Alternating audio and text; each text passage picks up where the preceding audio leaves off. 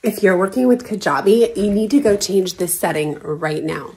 Building landing pages in Kajabi has been going really slow for me lately, and I've been getting super frustrated, but I just learned about this new feature that you can turn on. It's in beta.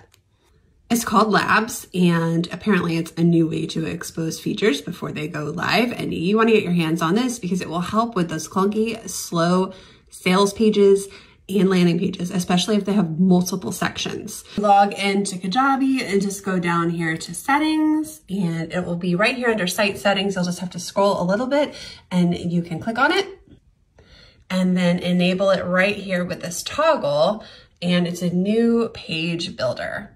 It really doesn't look that much different, but it's a whole heck of a lot faster. You can see that your mobile views are up here at the top, kind of like Elementor does on WordPress, and there seems to be a undo redo button, which is super helpful, and some keyboard shortcuts for you to explore.